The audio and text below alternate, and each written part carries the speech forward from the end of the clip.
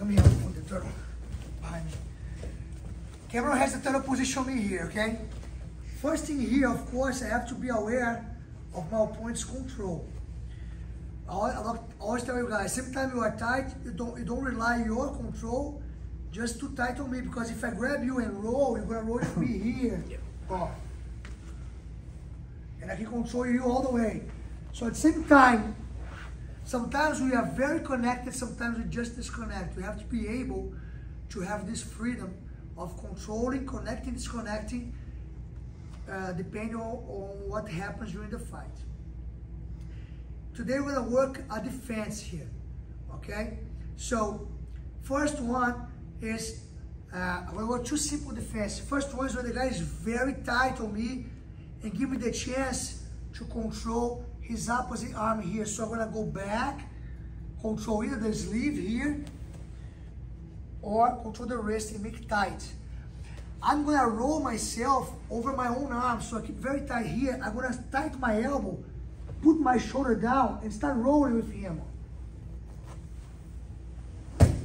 As soon as I fall here, I keep my weight on his chest, my elbow goes to the armpit, and my hand reaches to the leg. And now I switch my base. And I can establish my position. I'm gonna do it again. So Kimber was behind me. This happens a lot when my opponent gets, do the other side. Yeah, both sides. When my opponent gets his hand too deep to hug me here. That's quite a mistake we do. So I'm gonna control his arm tight, pushing down, okay?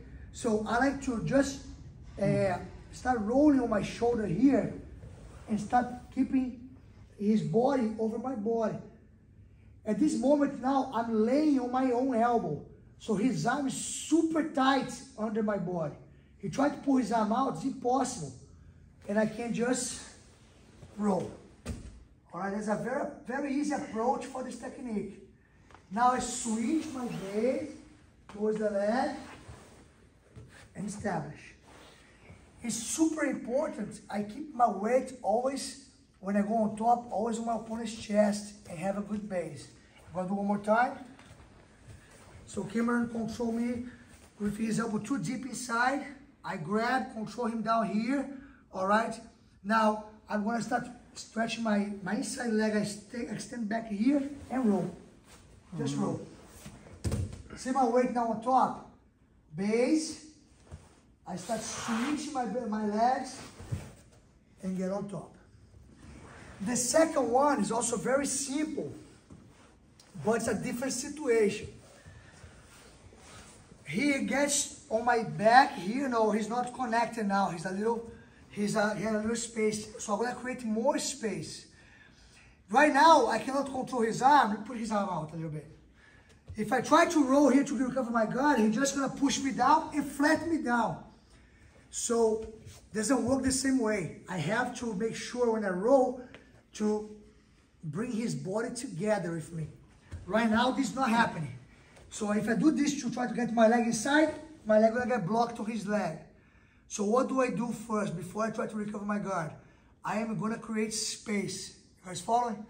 So I'm here. I don't let him find me here. I always keep moving a little bit, tighten my angles. Now I'm gonna bring my knee up and out. We did this one before, remember? Mm-hmm. And I push him away a little bit. This hand I can control to keep a little distance, and this hand I post. Now my other leg, when I shoot, it's quite uncomfortable for him because I'm like slicing my shin on his thigh. He's gonna keep, of course, putting pressure on me and try to control me here. I get my leg out, shoot, and bring him inside my guard. Okay? I'll do one more time. So now, he got me a chance. I cannot control this arm. I'm protecting myself here. I get my knee. If I try just to open this leg, I'm gonna hit his hip. I don't know if you guys can see. So I bring my knee up and out. Now I have like a live hook, push him away. This hand post, the same side of the leg, I block him. I like to hold the shoulder. So now I can lift my leg, shoot in, and bring back to my guard and start playing again. You understand? Mm-hmm. Let's try. 1, 2. força.